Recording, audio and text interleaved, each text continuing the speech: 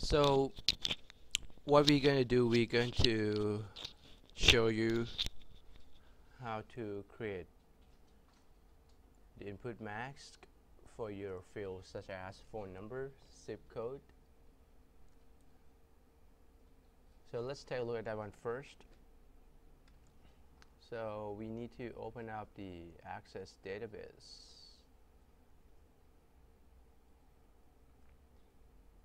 So last class we were looking at car repair shop, right?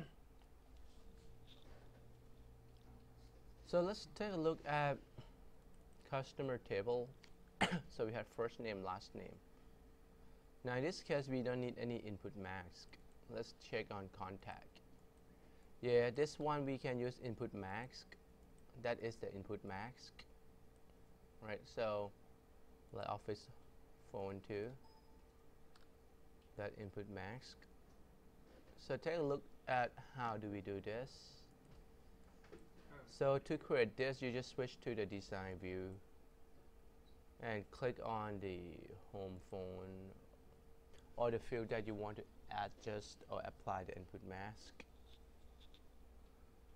And under the property sheets you see input mask. You can just click on the dot box button here, and then you can pick phone number. In the case of we dealing with phone, we can do with social security, zip code, extensions, password, time, date. And this is a part where you can try it. It's gonna look like that. And you can also click next to get to the placeholder. You can put any characters that you like to have on the list as a placeholder. So now I'm going to use the number signs here. When you try it, it's going to look like that. And when you want to store the data, do you want to store in this format without the symbols like parentheses, or this format? I'm going to leave it as default without the symbols. And then we're done. So that's how you create an input mask. Okay, so now when we start to enter the phone number, we see that we have input mask showing up.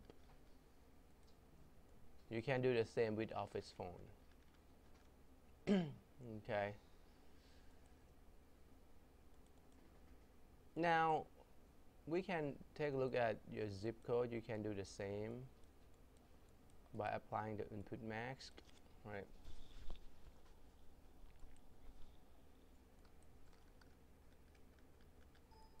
Like that is the placeholder as the underscores here. Okay. Now input mask is going to help the user to know that what are the appropriate format or data that you're supposed to enter. And it make it as standardized to your table. Alright, so now let's take a look at how about the validation rules. Like sometimes we apply to emails. For example, we want to know if the user entered the valid emails or not. Now this is a formula that we need to put it on the rules, so I'm going to copy this. Let's say if we have a contact, we can add another field's name, email, and we add customer emails.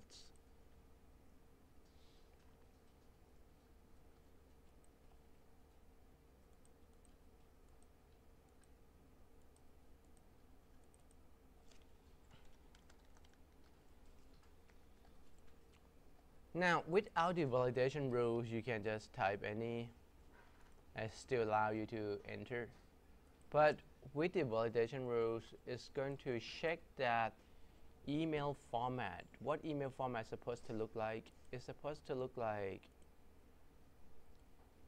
any type of characters.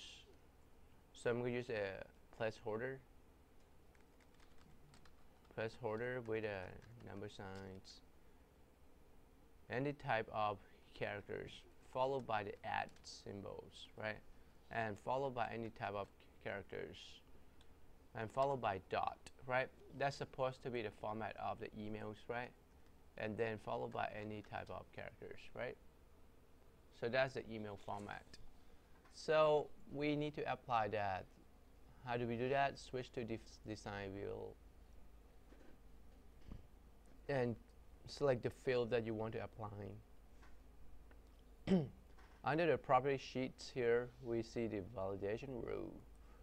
We're going to click on that button and paste the formula that I copied from the sheet. Okay, so what does this formula do? Is say,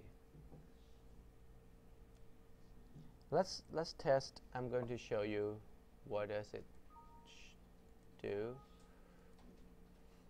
Like for example, when I enter,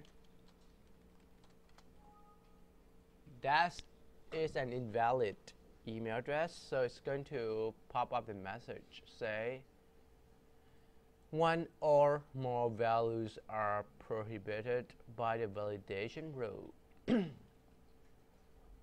The rule said it can be null. Is null is okay. Let's say if I say null means you can leave it empty. We not require that all the customers has to have emails. So this is good.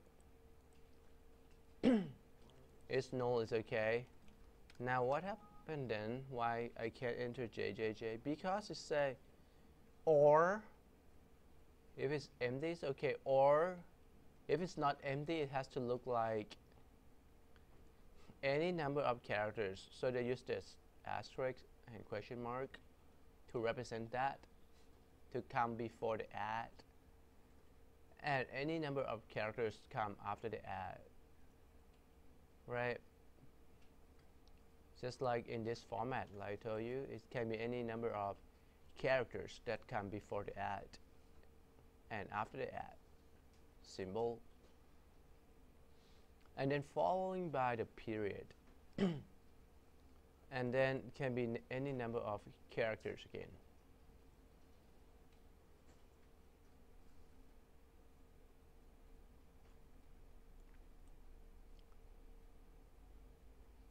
So let's try that.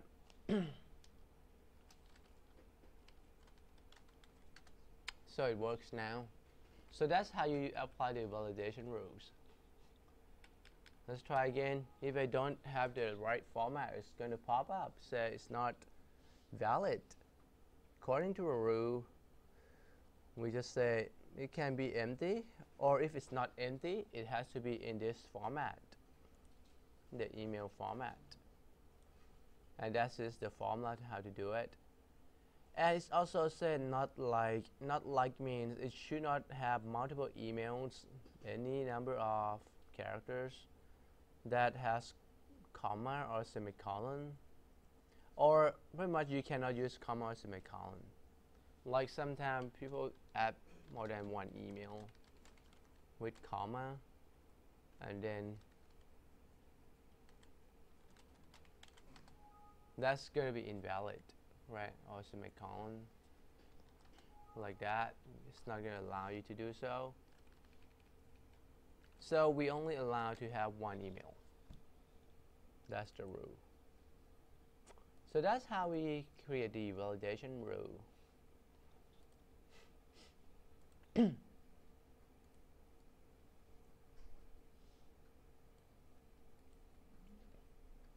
Now, next, how do we create the Lookup Wizard?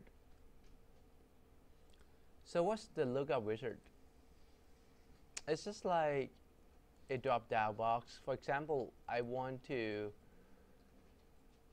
create a new field, say gender. Right, so instead of typing male, female, I can actually use drop-down box to help. So that's a lookup wizard. By switching to design view, click on gender field, and you can change the data type to lookup wizard. Now it's going to prompt you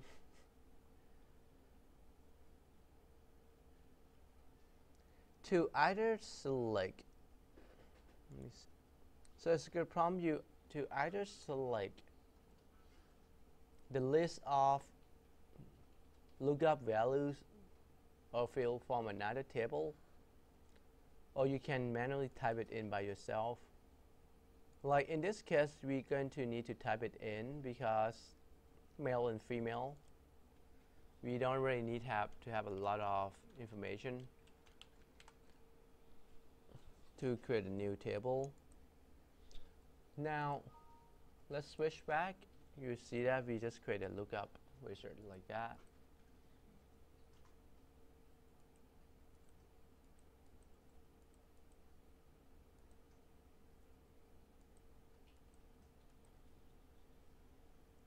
Okay, so that's how you create a lookup wizard. Now I just showing you that create form, manually type it in. Let's see, how about if I want to look up from another table, I can do that too. This case, for example, if I have building address, like for example, I can use the list of states, right?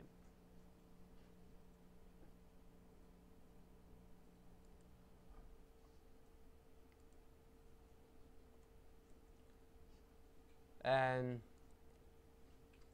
I can actually use the list of zip code too, which if you really think about the address table here, if you know the zip code, you already know the city and state.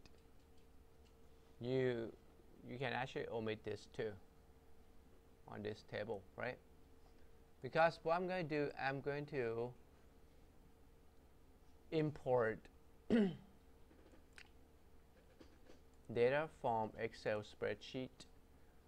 You can always import, when you create a table, from text file, another database type, or an Excel spreadsheet. And I have an Excel spreadsheet that has the list of US states and cities and zip codes. So I'm going to open that up and import it to use on this table, zip code.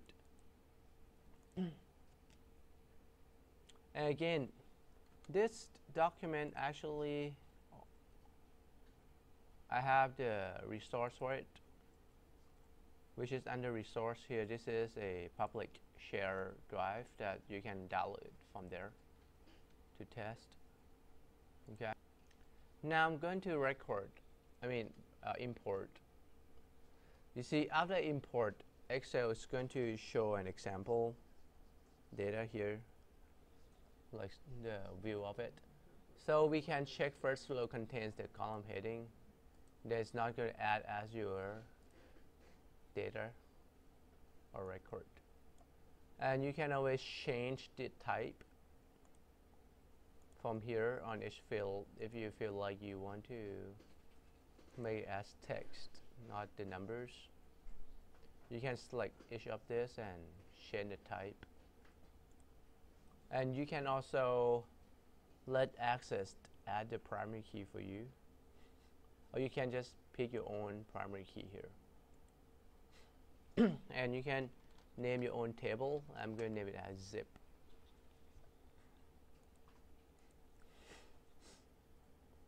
Now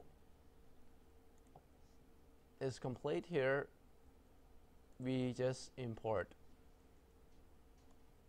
Excel into a database table here. Then I'm ready to add this to my billing address. So